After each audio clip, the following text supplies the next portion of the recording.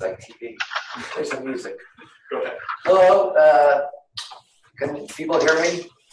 I'm Charlie Krasner. I'm here with Mike Stander, Jessica Thompson, and welcome to the new and improved ECHO antibiotic stewardship program. After 5 years of doing it the same way, I'm taking a different approach today since, you know, I like preaching to the choir, and most of you guys are infection control and stuff, so we're really aiming towards infection control and how taking care of infection control issues will also help with antibiotic stewardship. So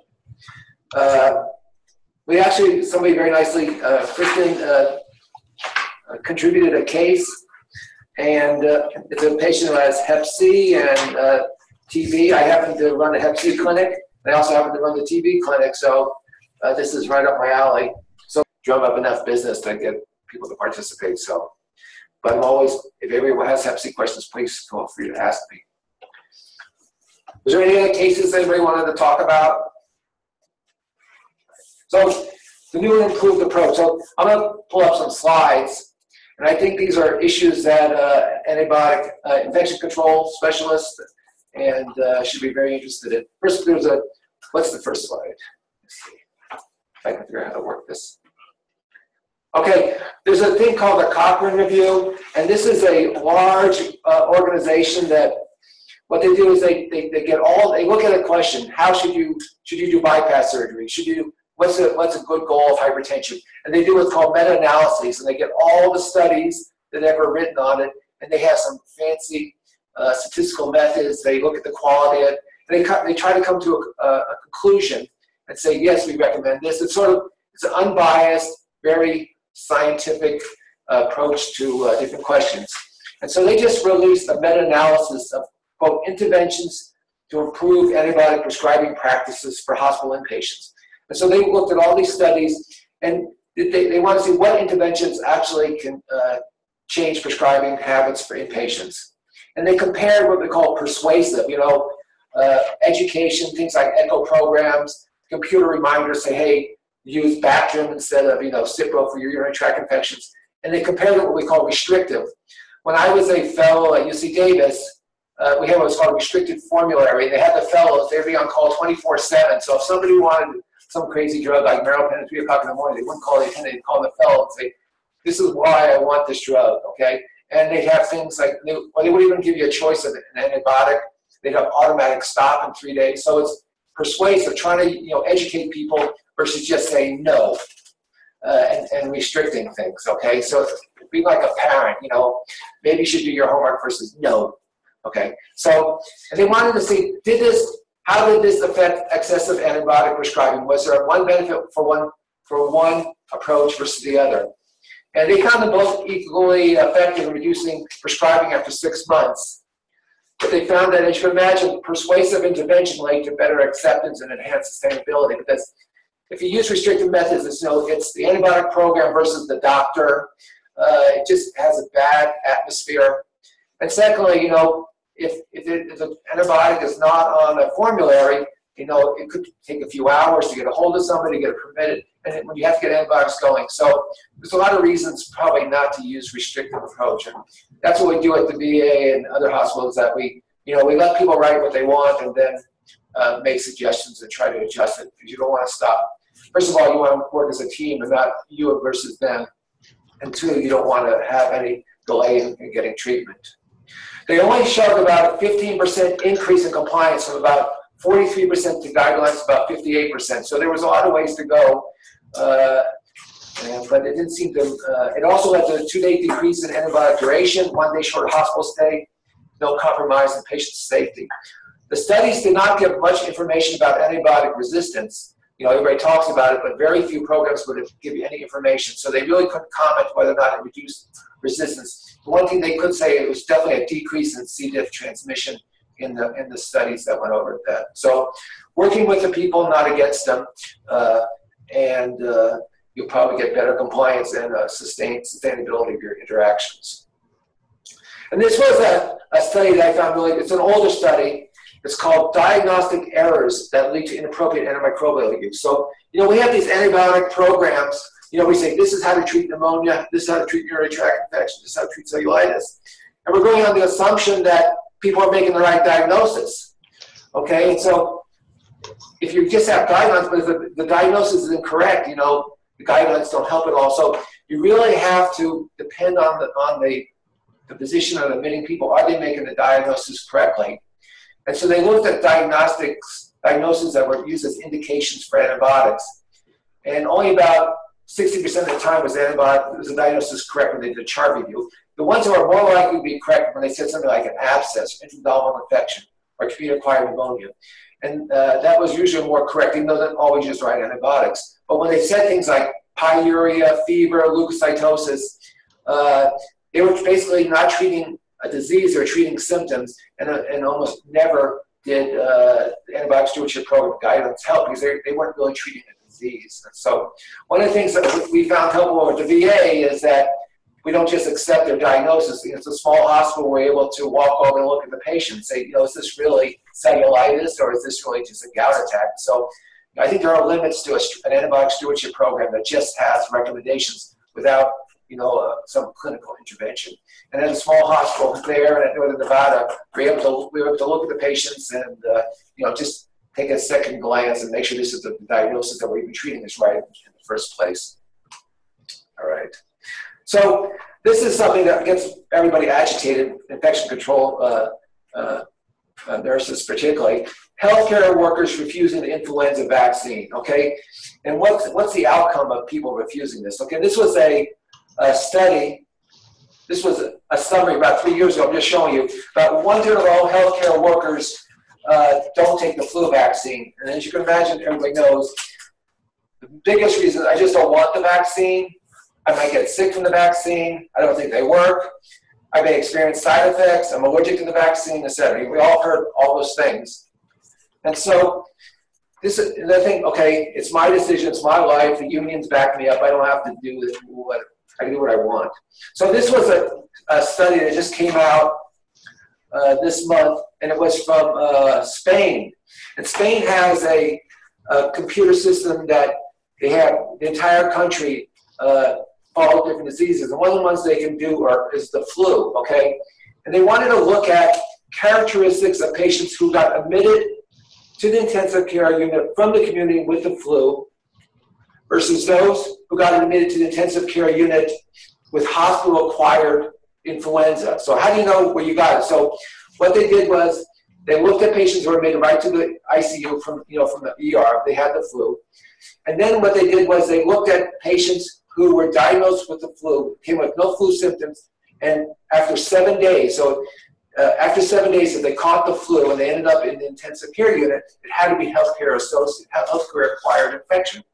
They said if first 2 days community acquired, after 7 days was hospital acquired, the incubation period of the flu is up to 7 days. So if somebody was diagnosed influenza day 4, 5, or 6, it might have been hospital acquired, but they couldn't say definitively. So they just wanted to look at those who were community acquired versus those who definitely got in the hospital. Okay, it turned out about 10% in their data bank were definitely hospital acquired, and these people ended up in the intensive care unit. They wanted to see what happened to these patients. So here's the study: patients with influenza A admitted to the intensive care unit. There was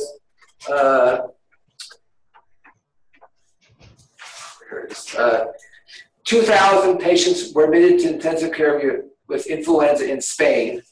2,400 of them. 2,000. You go next thing down. 2,035 they could evaluate. There were 708 were unclassified because they were between days 2 and 7, so they couldn't say is this hospital acquired or possibly a delayed community acquired. So community acquired influenza A on the bottom, diagnosed less than 48, had 1,000 patients.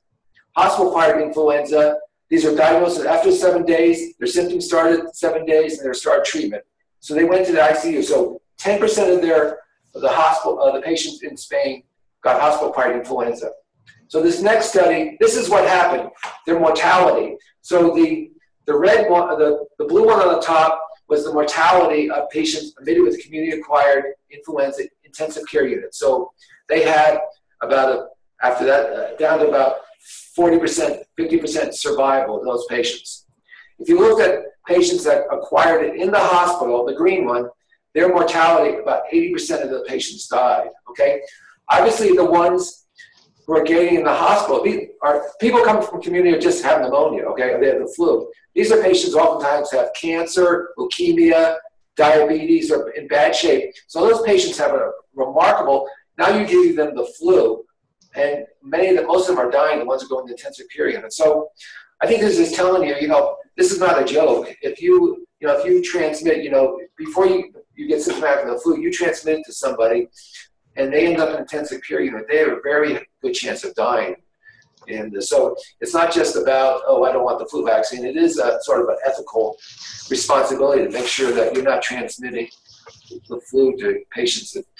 And this is a significant, over 200 patients had definitively healthcare, hospital-acquired influenza. So that's pretty dramatic. The next time somebody says, oh, I don't want it, then you say you give it to your patients, leukemia, those patients, they have an 80% mortality of dying in the intensive care unit. Does that make sense? Bad news. All right. So there's some more information just came out on C. diff in the last few weeks. So are we over-isolating and over-treating our patients? So this is available on eBay. It's got the coffee makes me blank, and it has the Bristol stool call chart. So you can walk around the hospital and you can look at people's diarrhea and decide what stage it is, because you want the stage 7 to really have C. diff. So this is a few studies. This was a real interesting one because all the infection control people, there's so much isolation of C. diff patients. And this was a study out of Switzerland. They wanted to look, they called transmissibility of C. diff without contact isolation. Results from a prospective observational study with 451 patients. And this was in Basel, Switzerland. And they wanted to know that in the United States, we use contact precautions for all patients with C. diff infection. Everybody walks in, needs a gown, gloves, etc. In contrast, in this hospital in Switzerland, since 2004, what they have done, only contact precautions were discontinued in all patients with C. diff infection unless they had the NAP-1 strain or the patients were incontinent, okay? So the majority of patients, they did not, all they had was hand washing and gloves if you're going to touch the patient, okay? All C. diff infection patients were instead treated by standard precautions, which we do with every patient, right? And they had a dedicated toilet. So what they did was some of these people were in rooms and they had roommates. Some of their floors had rooms of like 2 to 4 people in it. And so what they want to do is they say, we got a guy with C. diff. We don't have them in contact isolation, or we didn't have them in isolation before they developed C. diff. And so the average person roommate had a 5-day exposure to a patient who had C. diff before he was separated out. So all contacts to the index case were screened for toxigenic C. diff by rectal swabs. And then what they did was, if a patient had C. diff in the stool, they did DNA sequencing to see, was this isolate identical to the roommate, or is this an unrelated isolate? And they then followed the patient in the hospital and after discharge. Did this patient go on to get C. diff in the hospital or after he left? And so this is the study. So index patients, they had, if you go 881 patients who had C. diff in their stool, 750 of them actually had C. diff infection. So these were people who had squirty diarrhea, Bristol stage 7. And they had 493 people who were exposed to them for an average of 5 days. They then screened all these patients who were roommates. Only, if you see, 27 of them had C. diff in their stool. The rest, 424, had no C. diff found in their stool. And of those 27 who got exposed to C. diff, only 6 of them, of the 27, were actually related to the patient who was, so 750 patients, only 6 people, contact exposures, actually got a C. diff from the same one who was their roommate. And of those 6, 2 got an infection, actually 4 got an infection with C. diff. Okay, so extremely small risk. And so if you look at, this is their overall transmissibility of C. diff without contact isolation. And this is in their hospital. The red ones show actually nosocomial transmission. The rest were people who came in with it. And you can see very few cases, 2, 4, 6 cases total out of hundreds of cases. But their overall C. diff rate was going way up. So the next slide shows, these are their conclusions. 1, strict attention to standard precautions, gloves and hand washing, plus a dedicated toilet may be very effective means to control C. diff. Very rare to see it transmitted, even with someone who's a roommate there for days. The authors state they have excellent hand hygiene compliance at their facility. They do admit that they have an increasing overall C. diff rate, and they attribute it to lack of an antibiotic stewardship program at their hospital, not to nosocomial transmission. So they need an echo program there. You think a big place like that would have an antibiotic stewardship program? They may have an opening in Switzerland. I see trends. All right, so the question: Are we going crazy using contact isolation in our patients? You know, when do we take them out of isolation? Do they really need isolation as long as they're continent of their stool and don't have the NAP-1 strain? So, you guys have any thoughts on that from the infection control people? Is that something you? I mean, these people are also isolated, and it's very unpleasant for them, I'm sure. Was the hand hygiene or hand washing or the hand sanitizer? Their magazine, their article actually said they were using alcohol. They were. Yeah, it was weird. So it might have just been wearing gloves, you know. Anyway, so that was very interesting that even though their C. diff rates were going up, it wasn't because of nosocomial transmission. It's probably just because they're overusing antibiotics. Did they discuss the environmental cleaning, disinfectant that they were using? They did, but I don't remember their details. But I think it was just, I remember there's just bleaching and stuff like that. I can't swear to it. They didn't have one of those UV light machines or anything else like that. Or, like, did they wipe the rails down once a day? I'd have to check that. Yeah. It'd be interesting to see. All right. So this is another study that I thought was interesting. You know, we're all carrying the flag for stool transplants, okay? And they said, oh, let's get stool transplant. This is fantastic. And this was an article just came out in the Clinical Infectious Disease this week that vancomycin taper regimen, the 6-week taper regimen, may be as effective as a stool transplant, okay? And, you know, it really brought up a lot of points that, you know, that I was not aware of. So this is the study I've always been showing. You know, I give a talk on C. diff, and I show this is how fantastic it is. This is from the New England Journal about 3 years ago. What you see is these were patients with recurrent C. diff infections. On the left side, where it says 81 and 93%, these were patients that had recurrent C. diff, and then they'd be given a donor feces infusion, a fecal transplant. 81% got one. If they needed a second one, 93% cure rate. And then you compare it to vancomycin, only had a 30% cure rate. So this is fantastic. Everybody said, oh yeah, this is fantastic. Let's give stool transplants, okay? And so this was a study that just, what they wanted to do in this study was they had 30 recurrent C. diff patients. And when they relapsed, they were randomized. These are patients who had multiple episodes of C. diff, and they said, as soon as you relapse, come on in, and we will see you, and we'll either give you a 6-week vancomycin taper, 14 days QID, BID. It's a little bit different than usual. QID, BID for a week, once daily, once every other day, then every third day. So it's a 6-week taper. The idea is that you get the body's microbiome starts healing itself. And they compared it to patients who they relapsed. They were given 14 days of vancomycin QID. They waited 2 days, and then they received a fecal transplant enema, okay?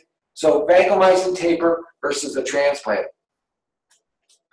And this is the relapse rate. And when they got these results, they said this is a futile study. We're not going to show that fecal transplant works any better than vancomycin taper. So this was the 30 patients. They had about 15 in each group.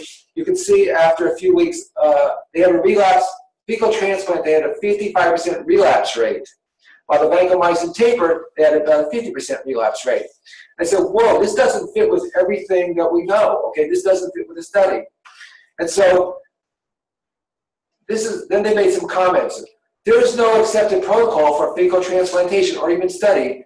They say, in our study, we waited till the patient relapsed before we gave them the fecal transplant. In this study, what they did was they were just transplanting. They put people on the vancomycin, and then they gave them. They were on the suppressive therapy. Then they gave them the stool transplant. But they said 60% of patients who are on the vancomycin for extended period of time don't relapse. So what you're doing is you may be giving a stool transplant to somebody who's not even going to relapse in the first place. Okay, and then they said, you know, in this study, where they had the big relapse, in this one, fecal transplant, they were giving people 14 days of vancomycin, waiting 2 days, and then they were giving the stool transplant. But possibly what was happening was the vancomycin was hanging around because there's like 5 days in the stool, and it might have wiped out the gut for the fecal transplant. So there are so many questions. There's no like, this is how we do fecal transplant. You know, is it oral? Is it fresh, frozen, colonoscopy, NG2? What is it, patient on suppressive therapy versus an acute infection like they did in this study? This study only used acute infection. So if you use people on suppressive therapy, you may stop the suppressive therapy and you won't even come back, okay? These patients were pre-treated with vancomycin before the fecal transplant, which may have negatively affected the stool transplant. And so you can't just say, oh, fecal transplants are better than a vancomycin taper, okay? I said that study, the one that looks great in the New England Journal, they may have only treated those people for 2 weeks of vanco, okay? This one was 6 weeks. They may have, waited to the people. This one waited to the relapse. They may have done that while they were still negative, okay? So there's so many different approaches. So this really says, you know, maybe we don't have to go so crazy with fecal transplants because a vancomycin taper, and these patients who relapse, almost 50% of them were cured. And the other question is, you know, I'm going to present a case right now of oftentimes these patients who, quote, relapse in these studies, this whole idea that you get irritable bowel syndrome after you're getting vancomycin treatment, okay, it can really, there's no, say, oh, this patient's relapse in diarrhea. They were oftentimes just giving fecal transplant. It may just be irritable bowel syndrome. So there's so many factors, and you just have to, you know, say, look at this study. How are they doing it? You know, there's no real definitive approach. That's why, you know, the FDA has not approved fecal transplants, but all these questions are still being answered. But don't accept it as no question that fecal transplant is better. Can I comment on that? Yeah. Study? I totally agree. There's nothing saying fecal transplant is better than a prolonged taper. Right. Than a oral vancomycin. I totally agree. You should try a prolonged oral vanco taper before you go the fecal transplant route. But I think it's interesting how they administered the fecal transplant by enema versus what I think the majority of our community is doing, which is either colonoscopy or by through endoscopy. Okay. And you know, to get the whole colon involved versus just the distal portion of the colon, which I don't, again, no study comparing one method or protocol over another, but it would make more sense for endoscopy or colonoscopy to be more effective than an enema, which I'm curious to see. I forgot to see who actually administered those enemas too. And here are they waiting for a relapse, or they just treat people on suppressive therapy? It depends on which GI group, from my understanding. I think one particular group did after the end of treatment, but whether or not they did 2 weeks of treatment or fidaxomicin or prolonged taper, it's always at the end of treatment. The other group, they'll do it before they complete treatment, okay. but they don't continue those antibiotics after the transplant. Yeah. But he said, you know, some of these 60% in some of these states, these patients don't relapse after a vancomycin. Yeah, I think that's probably some of the best data we have on the relapse after an oral vanco taper. Yeah, there's just not a lot of information out there. Yeah, that's one thing that when I was a real pharmacist, that it concerned me about, you know, at Renown, people were using 500 milligrams 4 times a day, or 250 milligrams 4 times a day of vanco. And you even mentioned, you know, paper history of C. diff, and they started an antibiotic, you're going to use 125 BID. And my comment was, I'm not sure, since you get such high levels in the gut, that we're still using too much. We just have the studies. How do we know that if you didn't do 2 weeks of antibiotics and then put them on a taper period for a while, it wouldn't do just as good or better? Yes, that's what there's no. I mean, why do we need the go down to twice a day, then once a day, then every other day? You know, I mean, we have no information. It's just the way things are done. It's tradition. It's tradition, exactly. But that's why, you know, it's really interesting to show that when they gave the transplant within 2 days, or 2 days after stopping the antibiotics, there was problems, and that makes sense to me because you have to get that vancomycin out of there. Yeah, so it probably wiped out the stool. Yeah, absolutely. So one of our listeners said, perhaps when an acute care facility decides to do away with contact isolation for C. diff patients, this acts to signal the staff that perhaps they are studying isolation and its effectiveness in the study group and presents bias to the study. Could be a bias study. You know, one of the concerns they talk about in doing this is that, you know, people may get lazy and won't wash their hands as carefully and stuff like that. And so, you know, they say it's not a free lunch if you stop the contact isolation. But don't you still have to worry about JCO and all the? Yeah, I'm just saying that somebody keep in mind, you know, we go crazy about it. And, you know, like what, you know, after we've treated somebody for C. diff, do we take them out of isolation? Do we leave them there for the whole hospitalization? Yeah. This would certainly suggest that you don't need to. Just have people wash their hands and wear a glove.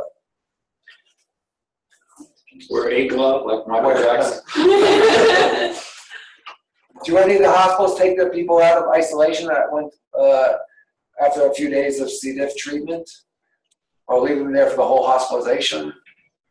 We take them out after 48 hours with no signs. No diarrhea? Right. What do you do, Beth?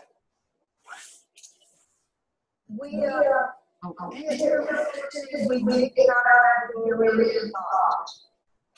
and when they get stool. Form stool? Yes. I want to show, it's getting a little later, but just remember, C. difficile is a clinical diagnosis that is only confirmed by lab tests. It's not simply a positive lab test, okay?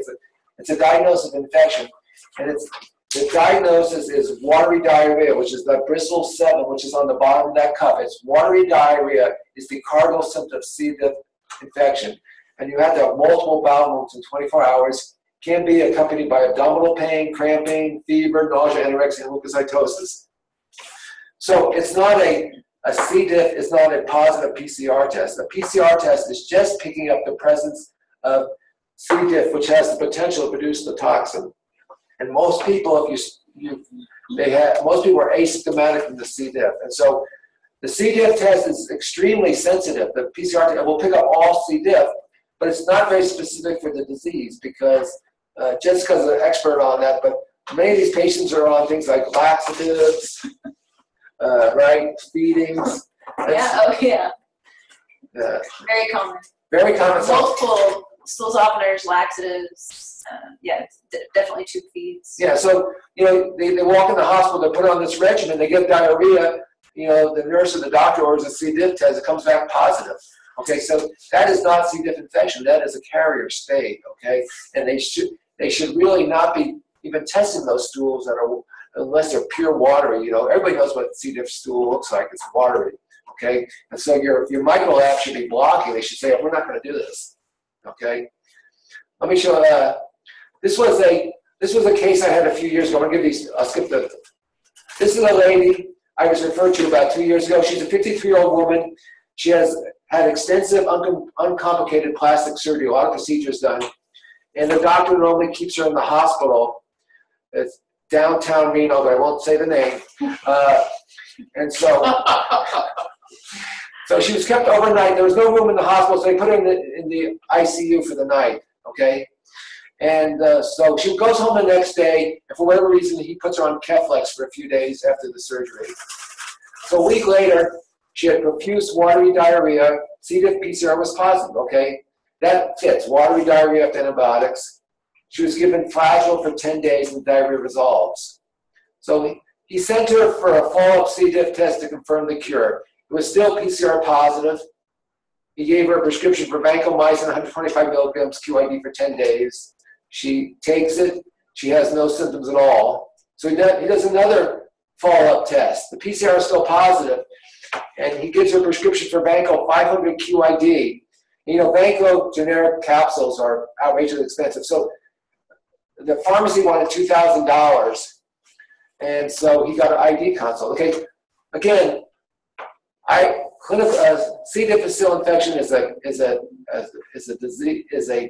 a presentation of diarrhea and stuff. It's not a lab test. Okay, this is where, again, this is very obvious, but again, you know, they're treating the PCR positive test, okay, and not treating the patient. Okay, so she's a carrier. Most people, even after they get cured of C. diff infection clinically, many of them remain carriers for a long time. Okay, don't do a test of cure.